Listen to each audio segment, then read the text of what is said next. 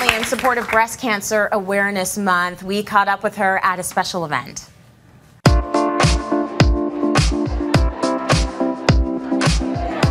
We're in Toronto and we have some wonderful people who've agreed to come here today.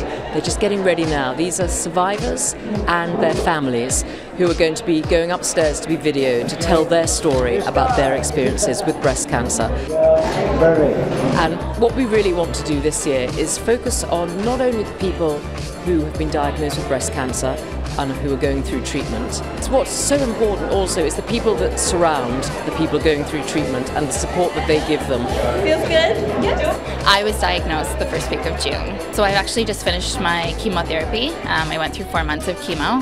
So I'm done phase 1 of 3 phases. I have a couple months off to heal before I have surgery at the end of the month, and I'm gonna kick cancer in the butt. Your star! It's been up and down, a big roller coaster. I have an amazing support team around me, my friends, my family, my boyfriend. They've been so phenomenal through all this, and that's definitely had a huge impact and made it a lot easier to cope with.